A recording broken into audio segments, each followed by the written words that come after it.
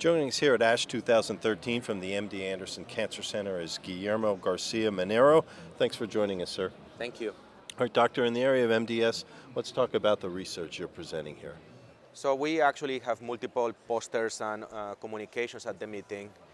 We're heavily involved in both basic, translational, and clinical trial development, specifically for patients with MDS.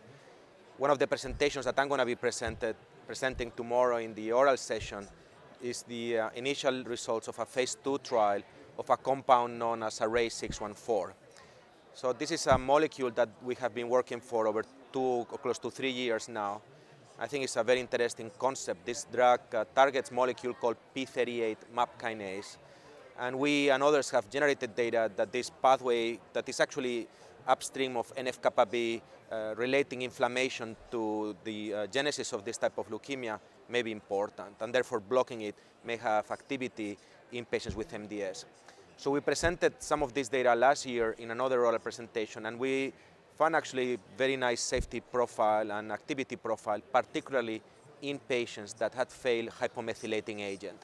So the study that we decided to conduct after that was with another formulation of this compound in patients with lower risk MDS that in general have failed prior therapy, particularly these epigenetic regulators. And I think that we're seeing a signal of safety and activity that will hopefully allow us to keep pushing forward this type of approach in lower risk MDS. What are the key discoveries you present this year? So the key discoveries that we have presented quite a bit of data. So we have provided more data, for instance, with extended studies of oral azacitidine that is being now tested in a phase 3 trial of this compound in MDS. We've shown also, and this will be an oral presentation by our group just before the one from Array, looking at the outcome of patients with lower risk MDS that had failed hypomethylating agent. This is very important because there is no second-line drug approved for this group of patients, and therefore, if we can identify what is the natural history, survival, and so forth, we will be in a better way to design clinical trials for this disease.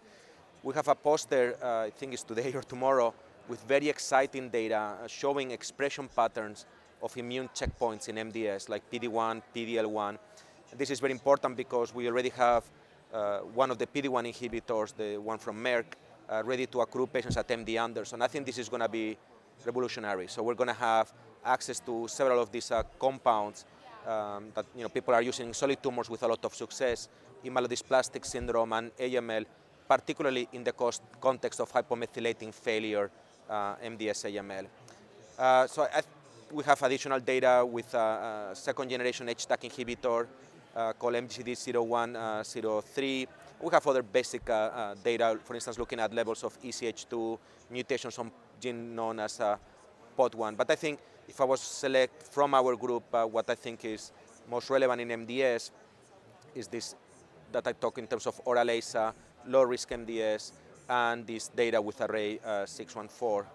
We have also what I think is an interesting and important presentation in AML that reflects the use of borinostat with chemotherapy in patients with FLT3 mutated AML. And we have really nice data, particularly in frontline phase of this study.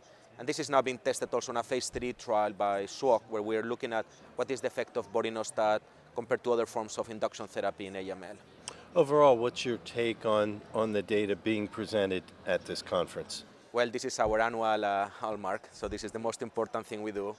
It's tiring, but there's a lot of excitement, and every year is better. So we come here, get all the data, and we plan our research for the next year. So there's a lot of very interesting data being presented at the meeting. So in a few minutes, there will be a full session on mouse systems of MDS. This is incredible.